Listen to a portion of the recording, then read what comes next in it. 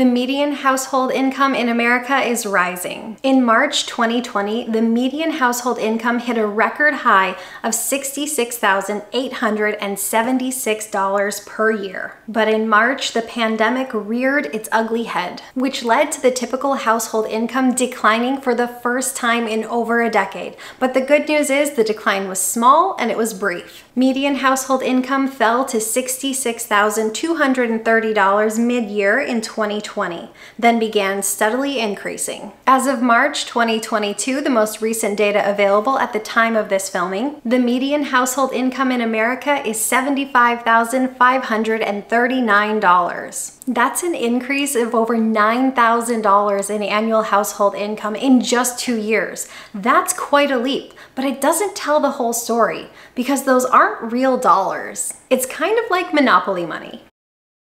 Okay, they are real dollars, they just aren't inflation-adjusted real dollars. But if we turn around and factor in our recent inflation, back in March 2020, even though the average median income was reportedly just under $67,000, in 2022 dollars, that would look more like $74,576. So it's a real increase of just under $1,000, which is a heck of a lot less than $9,000, but still an increase nonetheless. In fact, if we go all the way back to the start of the century, wait, that is a really dated sounding sentence just to get back to the year 2000.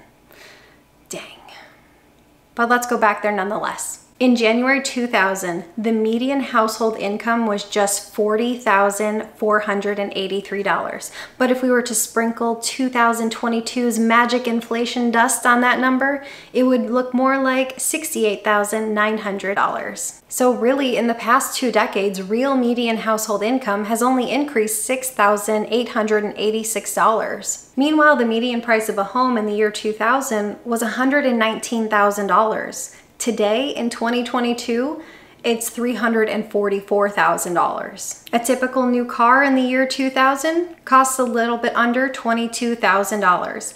Today, in 2022, it's $47,000. Even after you adjust these numbers for inflation, it's pretty easy to see that the prices of goods are increasing faster than typical wages. So even if you are making more, perhaps it feels like your paycheck isn't stretching as far as it used to. Have you experienced an increase in pay in the past 2 years? Does it feel like your pay is keeping pace with inflation?